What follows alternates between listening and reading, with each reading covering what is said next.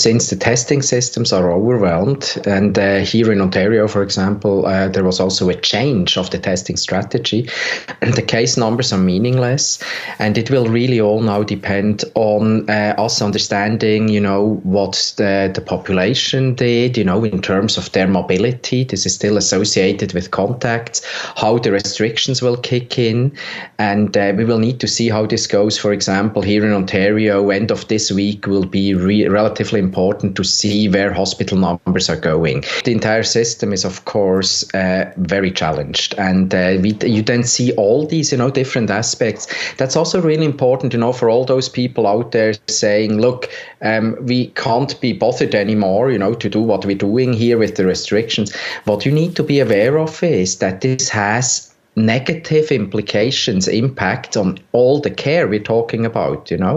If our healthcare system gets overwhelmed because we struggle with the pandemic, this also means that every other care is actually just, endangered.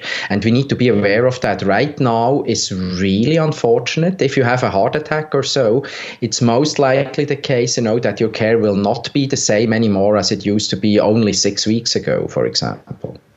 Remember also, for this part of the pandemic, vaccines do not, and that was also the original intention, protect against infection and transmission necessarily. They protect against serious outcomes.